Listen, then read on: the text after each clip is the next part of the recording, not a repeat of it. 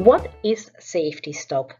We can define safety stock as inventory that is kept as a buffer against mismatch between forecasted and actual consumption, between expected and actual delivery time, and for unforeseen emergencies. Inventory kept in an enterprise usually depends on the demand of the items and the time it takes to procure those items. These factors, however, are subject to uncertainty because demand can vary due to unexpected or unforeseen customer behavior, or perhaps the lead time varies because of unplanned interruptions. These variabilities need to be buffered by ways of safety stock.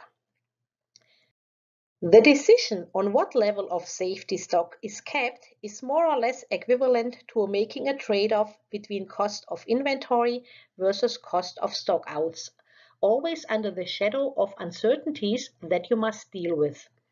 If you decide to keep safety stock and therefore higher inventory, the probability of a stock out and therefore any costs associated with it is low, and vice versa. It depends on the accuracy of the demand forecast and the length of your replenishment lead time, as well as the defined service level. From a planning perspective, when using a static safety stock, this safety stock quantity reduces the quantity that is available in MRP, meaning in the net requirements calculation, safety stock is not used to cover requirements, as can be seen in this example.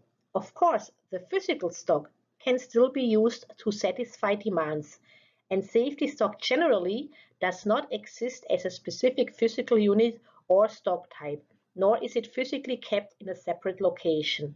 It really just exists in the system to be used in material requirements planning.